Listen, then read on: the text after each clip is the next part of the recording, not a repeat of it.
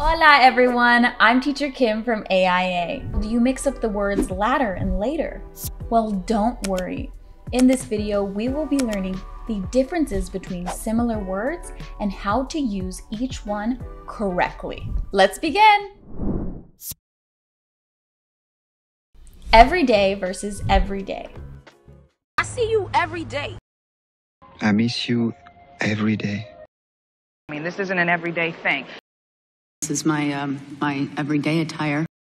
Here's the first question. If you want to say in English, would you write it as A, I go swimming every day, or B, I go swimming every day?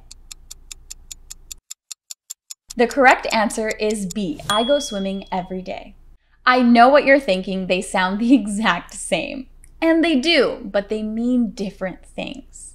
The meaning changes depending on whether it's one word or two words. Every day, like this, has a space and is an adverb. That means on all the days. In Spanish, this translates to todos los días. I see you every day. I see you every day. I miss you every day. I miss you every day. While the solo word every day, without the space, is an adjective used to describe something that happens daily or on a regular basis. It means ordinary or typical. In Spanish, this means diario or diaria. I mean, this isn't an everyday thing. I mean, this isn't an everyday thing. This is my everyday attire. This is my everyday attire. Te quería mencionar que acabo de terminar un nuevo entrenamiento 100% gratis para enseñarte 7 trucos para aprender inglés más rápido, para hablar más fluido. Ahora mismo puedes bajarlo con el enlace pegado en el primer comentario. Angel versus angle. Beth is like an angel. Face like an angel. That's a nice angle. We have to check every angle. Here's the next question. If you want to say in English, would you say A, you're as beautiful as an angel, or B, you're as beautiful as an angle? The correct answer is A, you're as beautiful as an angel. So these two words, angel and angle, seem very similar, but they mean two completely different things. The word angel, spelled A-N-G-E-L, refers to a spiritual being of God or someone who is very kind and helpful. If you wanted to say this in Spanish, you would just say ángel. Beth is like an angel. Beth is like an angel. Face like an angel. Face like an angel. Now the word angle, spelled A-N-G-L-E, refers to the space between two intersecting lines. In Spanish, you would say ángulo. That's a nice angle. That's a nice angle. We have to check every angle. We have to check every angle. As always, please remember to pause to practice and comment below if you have any questions. Later versus latter. See you later. I'll talk to you later. This is the latter. They'll be the latter. Now for the next question, if you want to say, would you say A, let's have some coffee later, or B, let's have some coffee later? The right answer is B, let's have some coffee later. I know these look very similar, but not only are they pronounced differently, but they're spelled differently too. The word later is an adverb used to refer to a time afterwards or after a point of time in the present. It translates to más tarde in Spanish. To use later in a sentence, you could say, I'll call you later. See you later. See you later. I'll talk to you later. I'll talk to you later. While the word latter is a noun used to refer to something happening nearer to the end of something. Latter can also refer to being the second or last option. In Spanish, latter translates to último. For example, you're disciplining your child and you say, you can either be mean to your sister and get in trouble, or be nice to your sister and not get in trouble. If I were you, I'd pick the latter. Notice how later has only one T and latter has two T's. This is the latter. This is the latter. Don't be the latter. Don't be the latter. A lot versus a lot. We just missed you a lot. Thanks a lot. Only 600 tickets were allotted. How many minutes have you allotted? Moving on to the next little quiz. What does this mean in English? Does it mean A, you have a lot of work to do, or B, you have a lot of work to do? The correct answer is A, you have a lot of work to do. So yeah, this one is a little tricky, but there are key differences to pay attention to.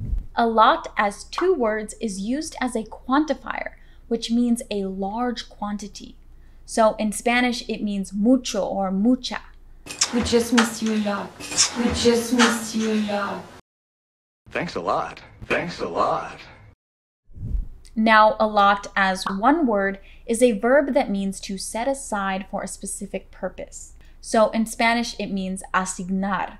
Only 600 tickets were allotted. Only 600 tickets were allotted. How many minutes have you allotted? How many minutes have you allotted? Breath versus breathe. Take a breath. Hold your breath. Honey, breathe. Breathe. Here's the next one. So if you want to say, would you say A, take a deep breathe, or B, take a deep breath? The answer is B, take a deep breath. Although they are spelled similarly, they are pronounced differently. Breath is a noun that refers to a full cycle of breathing. So in Spanish, it means respiro or respiración. Take a breath. Take a breath. Hold your breath. Hold your breath. Now, breathe is a verb we use for the process of inhaling and exhaling. So in Spanish, it means respirar. Again, breathe is a verb, while breath is a noun. Honey, breathe. Honey, breathe. Breathe. Breathe. Fourth versus fourth. I skipped fourth grade. I need security on the fourth floor. Go forth! We must journey forth. Moving on to the next little quiz. What does this mean in English? Does it mean A, mine is the fourth house on the left, or B, mine is the fourth house on the left?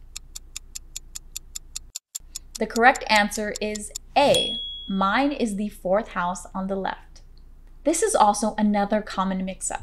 The word fourth, spelled F-O-U-R-T-H, is an adjective referring to the ordinal form of the number 4. In Spanish, it means cuarto. A couple examples of using fourth in a sentence are, April is the 4th month of the year, or this is the 4th time I've been to America. I skipped fourth grade. I skipped fourth grade. I need security on the fourth floor. I need security on the fourth floor. As for the word fourth, spelled F-O-R-T-H, it's used as an adverb that means onward or outward in place or space. In Spanish, it translates to adelante. For example, my dad went forth to London for an art exhibition. Go forth! Go forth! We must journey forth. We must journey forth. All together versus all together. That's 60,000 altogether. Let's stop talking about it altogether. All together now! All together now. Here's the next question. What does this translate to in English? Would you say it means A, that'll be $52 altogether, or B, that'll be $52 altogether? The answer is B. It'll be $52 altogether. This one is also kind of difficult. Altogether as one word refers to something that is complete or encompasses everything or everyone. It can be used in place of the words wholly, totally, or all in all. So in Spanish, it means en total or por completo. That's 60,000 altogether. That's 60,000 altogether. Let's stop talking about it altogether. Let's stop talking about it altogether. Now, altogether as two words refers to all the members of a group or everything gathered in the same place or at the same time. In Spanish, this means todos juntos. It's also important to note that when we use altogether as two words, we're usually talking about people or animals. For example, a choir teacher telling their students, "Okay, now let's sing all together." All together now! All together now! All together now! All together now! If versus whether. We're going whether you like it or not. You know whether you love me or not. Let me know if I can get you guys anything. I don't know if I can do this. Now, help me translate this. Does it mean A, I'm wondering whether or not to buy this, or B, I'm wondering if or not to buy this? The answer is A, I'm wondering whether or not to buy this. So I can see how these words get mixed up because both the word if and the word whether mean see in Spanish. But luckily, these two words look different and are used differently in English.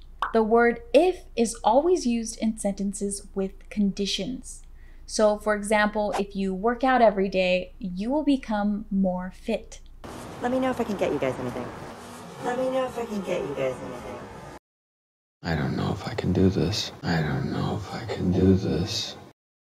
Now, the word whether is used to present options or possibilities. For example, whether it rains or not, I'll be there to pick you up.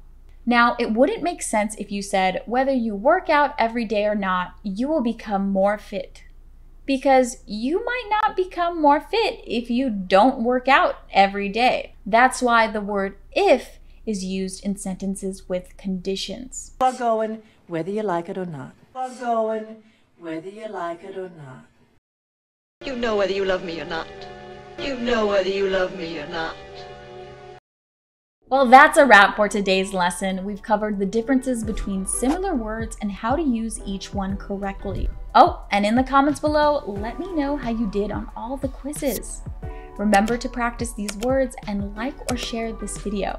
Feel free to check out our other free videos and courses that can take your English skills to the next level. If you have any questions about this lesson or have any ideas on what you would like us to teach next time, leave us a comment below. And of course, if you want to keep learning with us, hit the subscribe button and be sure to turn on notifications. Well, thanks for watching. I'm Teacher Kim, and we hope to see you in the next video. Adios!